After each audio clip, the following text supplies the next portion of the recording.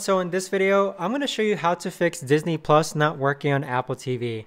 So this is going to become particularly useful for individuals where Disney Plus keeps glitching, or maybe it keeps buffering, or maybe there's like some minor bugs or issues.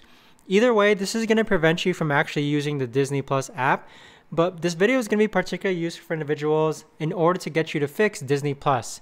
So be sure to stick around all the way until the end, just because this video is going to be short, sweet, and simple, guys. There's not going to be a lot of steps involved, but the way that I actually fixed my Disney Plus app is that I went into settings, and then from here I clicked on system, and then from here I clicked on restart. So what this is actually going to do is that it's going to reset your Apple TV and also reset any apps that are running on your Apple TV.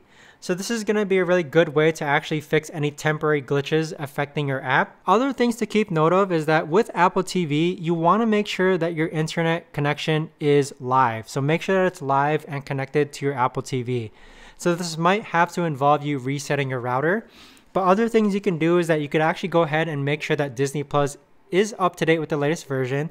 So in order to do that, go into the App Store and then look for Disney Plus down below. So Disney Plus is located right here. Click on Disney Plus, and then where it says open, if it says open, then that means your Disney Plus app is up to date with the latest version. But if it says update, then you need to update your Disney Plus app. Other things you can do is that you can actually go into your settings tab, and then from here, click on system, and then from here, click on software updates, and then click on update software. So that right there is going to ensure that your Apple TV is up to date with the latest version, therefore reducing any chances of any bugs or glitches happening. So that right there is the best and easiest way that I know of to actually go ahead and fix Disney Plus not working on Apple TV.